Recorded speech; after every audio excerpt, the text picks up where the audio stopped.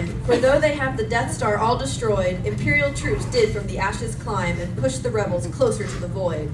Across the galaxy pursued with speed, the rebels flee the Imperial Starfleet vast. A group with Luke Skywalker in the lead hath to the ice world known as Hoth flown fast. Meanwhile, the cruel Darth Vader is obsessed with finding young Skywalker. Thus he hath through every point of space begun his quest by sending robot probes to aid his wrath. In a time so long ago begins our play, in a war-torn galaxy far, far away. Act 2, Scene 2, the ice world of Hoth. Enter AT-ATs 1, 2, and 3, giant Imperial walkers on the other side. But who did bid thee join us? Piet, 'twas he who ordered me to come with ye, to crush the rebels and their little base. Well said, for I know of no baser base, will be a victory great when 'tis destroyed. But think we shall in this fight prevail? The rebels are a force formidable. My friends, we have had quite enough of talk. The battle is upon us, let us go. And ye who doubt, I pray, remember this.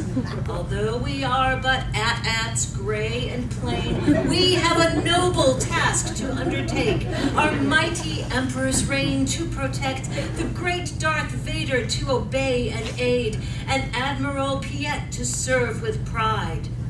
So, shall an AT-AT swoon before the fight, or should our legs be shaken ere the assault? Have we been made to cower? I say nay! An AT-AT should be made of sterner stuff. I pray, good walker, is he ever thus? Aye, truly, sir. I never yet have met an all-terrain armored transport with loftier mind than this one here.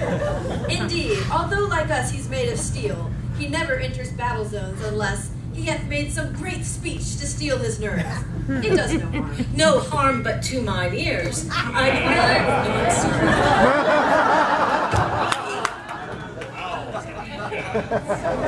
right, AT-AT 2, back up, let's come. Indeed, although like us he's made of steel, he never enters battle zones unless he hath made some great speech to steel his nerves. It does no harm.